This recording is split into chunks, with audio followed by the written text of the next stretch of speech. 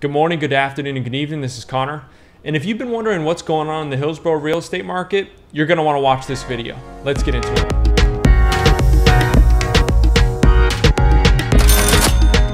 So these are going to be your August 2019 statistics that were released by the Greater Tampa Realtors, or GTAR. And I'm going to break it down into single families and then condos and townhomes. So on the single family side, we saw a 5.5% increase in the amount of closed sales and a 10.7% decrease in the amount of inventory in supply. The median sales price rose by 4.1%. So what that means is that we're seeing an increase in sales.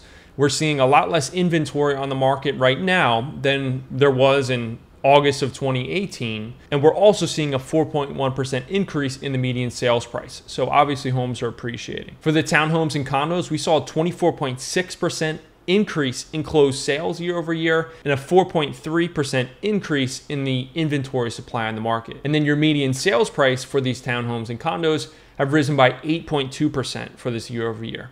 Again, this is from August of 2019 compared to August of 2018. So what you're seeing here is you're seeing all those condos and the complexes that have been built getting bought up, which is causing a massive year-over-year increase in the condos and townhomes being sold. And even with that 24.6% increase in the townhomes and condos sold, there are still 4.3% more homes on the market in the townhomes and condos than there were last year. Now, things are starting to pick up since August. So if you're on the selling side, going into the holidays is a great time to sell. It's been a great time for a lot of my clients as well.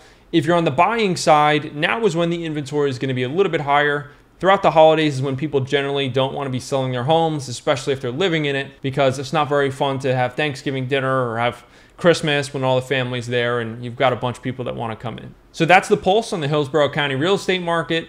If you have any questions, drop a comment below. If you like this video, go ahead and give it a like. And if you like real estate or you just want to stay updated in the market, go ahead and subscribe to my YouTube channel. I make more videos just like this to keep people informed and to update them on different topics revolved in real estate. That's it for me today. Until next time, this is Connor Green. Have a great day.